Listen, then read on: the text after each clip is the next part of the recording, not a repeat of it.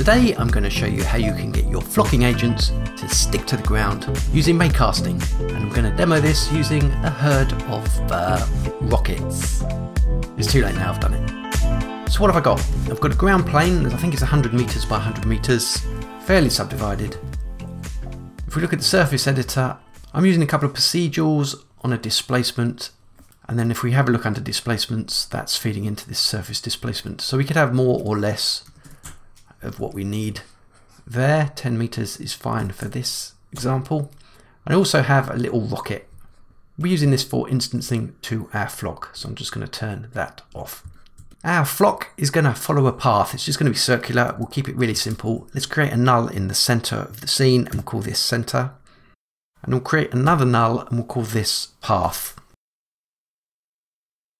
Parent this path null to the center, and we'll move it in the Z a little bit, something like this.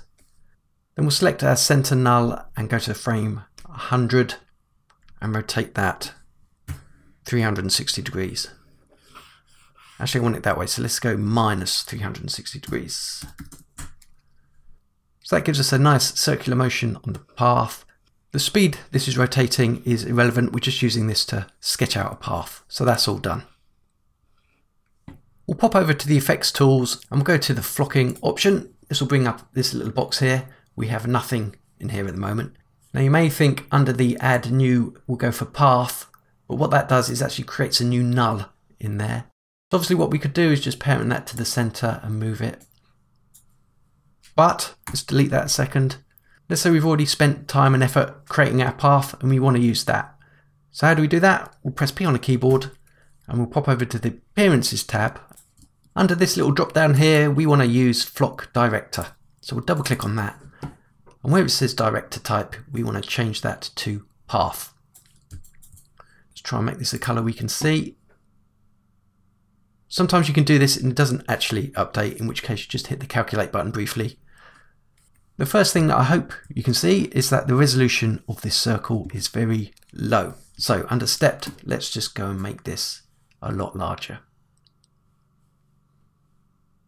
We want to make these hoops a little larger as we'll be flying through these, so Shift H and scale them up. But I also might make that path a little wider. So frame 0, let's move it on to Z a little bit further out. So there we go, that's our path sorted for now. Let's get a flock in there, and this is where we will come back to this flocking window. So we'll click on that. Under add new, we'll go for generator. Here it is right at the origin. Let's bring it up. We'll bring it over to the side a little bit. We'll raise it above the ground. It's a little bit on the small side, so we'll make this larger.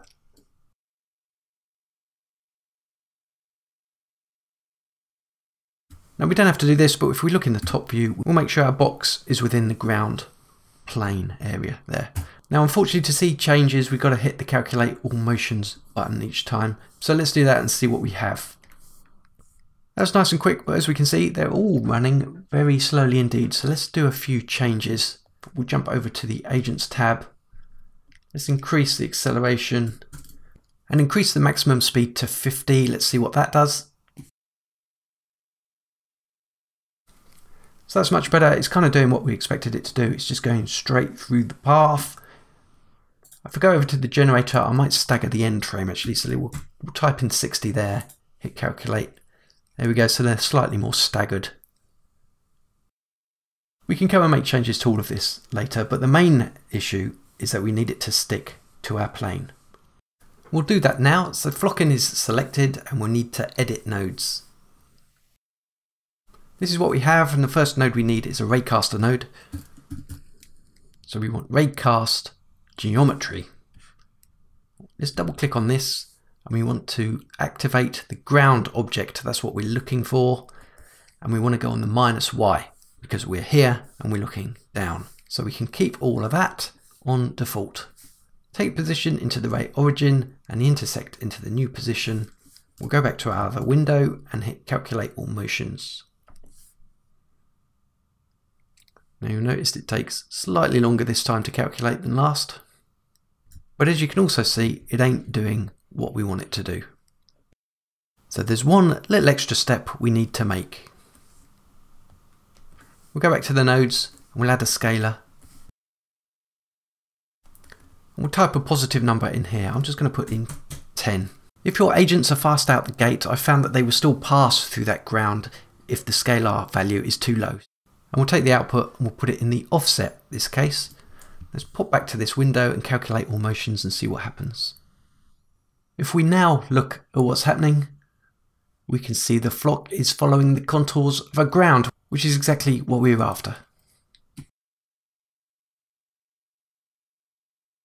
So just to look at the nodes ever so quickly, all we're doing is we're literally taking a position into the rate origin and a positive scalar number into the offset. Now as an alternative, I have seen people add to the position. So if we go for a vector add, let's unhook the scalar. And if we just add, let's go for the same value and hit calculate motions. It's pretty much given us the same result. So there's a couple of alternative methods you could try. All that's left now is to make it look nice. We'll get a reference in there, so let's select the new flock, press P for properties and add an instance generator. This keeps popping up for some reason. I don't know what it is, but it doesn't seem to affect anything. You just have to close it down. It's a bit annoying. Anyway, double click on the instance generator, add object. I've got that little rocket. Select that, and under type we will select, where is it? Particles. There it is. And we'll turn it on so we can see them. And there they are. Now I might have my rockets flying above the ground a little bit, so let's just add an offset for that one, and perhaps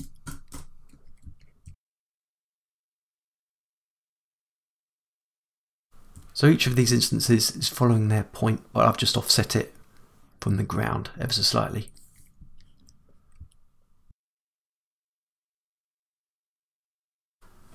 Let's go back to the flocking window and add a few variations.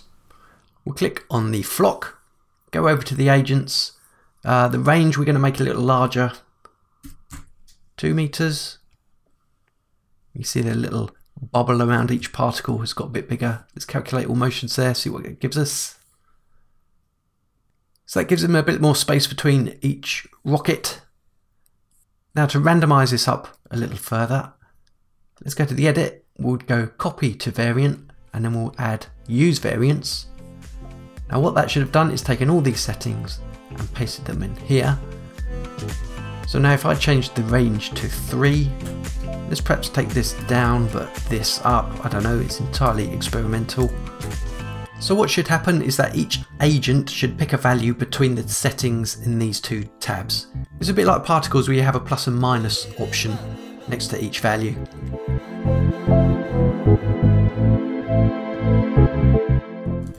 A little bit too slow possibly for the second, so let's keep this, let's back up to 10. So that's quite nice, and this is where I leave it for you to experiment with the settings. Next tutorial I may add some volumetrics to these little flames at the back here. Again, I hope that's been of use to somebody.